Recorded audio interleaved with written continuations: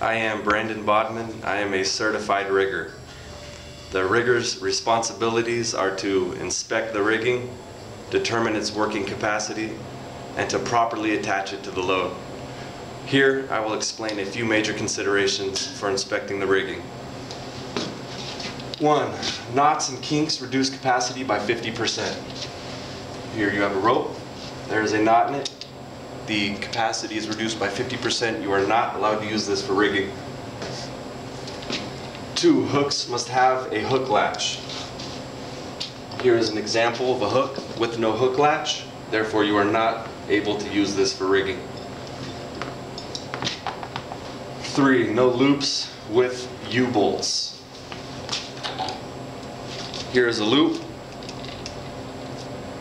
There are U-bolts within this loop, therefore you are not able to use this for rigging.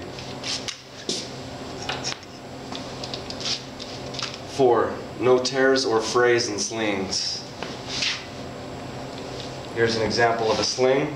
It is torn and frayed along the edges, therefore you are not allowed to use that sling for rigging. 5. Grade 8 or T steel only.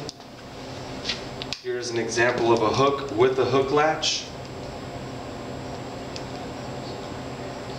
And it is not grade 8 or T steel, so you are not allowed to use this in rigging. We have the final 6, no bolted together or welded together. We have an example right here. There's a bolt, therefore it is not kosher for rigging.